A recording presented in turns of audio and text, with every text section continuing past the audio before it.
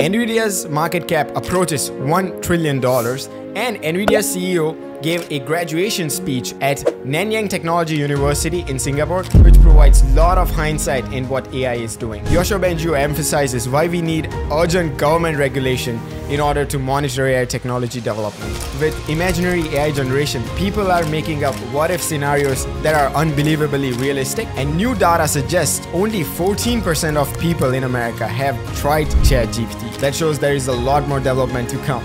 And Google's Project Starline is kicking out video conferencing and replacing them with AI. Welcome back to another week of AI news. Let's get started. Because every industry is dramatically being modified because of introduction of artificial intelligence, the platform that supports all of this development, which is NVIDIA, is taking a lot of profits.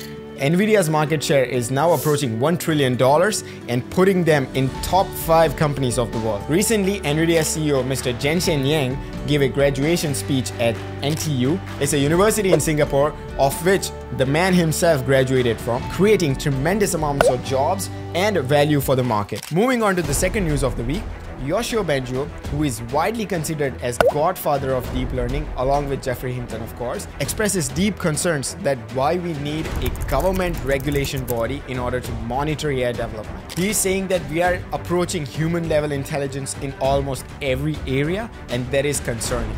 There are much greater dangers than we even thought about, at least that I thought about 2 years ago. I know AI development is approaching that scary part, but moving on to a little bit of lighthearted news. Recently on Midjourney Reddit, this post was going viral, where people are making up scenarios that what if 2 celebrities had kids together? So what if Taylor Swift and Harry Styles had kids and they look like that? And the serious part of this image is that when you see those kids, they actually kind of look like real kids, but more importantly, those kids have the features of their parents.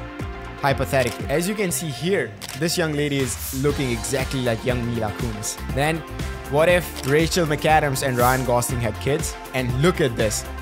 This young man is looking so much closer to Ryan Gosling, or at least so much closer to this man in the picture.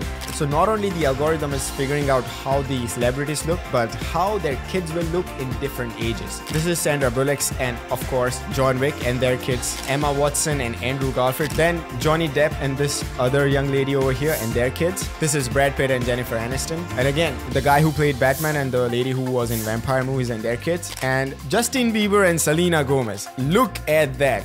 I just want to zoom in and show you this. This person looks so much like daughter of this person. And the model is able to extrapolate how they would look in different ages. Also, there was this another thread that was going really well, where celebrities of the past took selfies of themselves in that area. So this is Marilyn Monroe, this is Isaac Newton and their selfie, Salvador Dali, he's a really famous painter. The Salvador Dali is actually inside his painting shop painting. But if you go to Marilyn Monroe, you can see it's a red carpet and people are wearing suits. Nikola Tesla and obviously a laboratory in the background. Charlie Chaplin, the King Leonidas. If you've seen the movie 300, it is a really good movie. So as you can see, image generation is getting scary good and I love it. I've already made a video how Photoshop is using AI to implement this image generation capabilities into their existing products. You should check it out. Now moving on to a little bit of number news. They did a study in which they figured out that only 58% of Americans have heard of ChatGPT, out of which only 14% have used it. This is the infographic that you can actually take a look if you want to get more details on it. But the moral of the story, high level, is that a lot of people have never tried ChatGPT.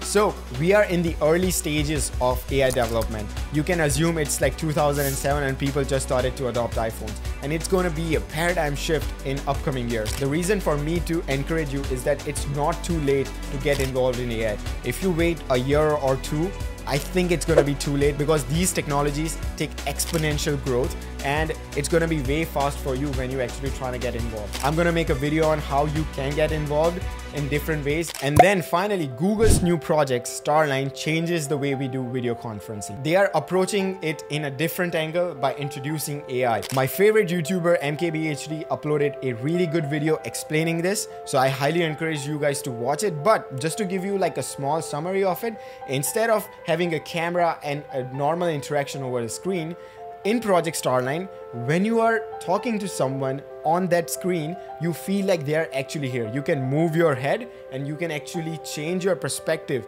of the person. For example, if you're talking to somebody on the screen and if you move your head, they look the same.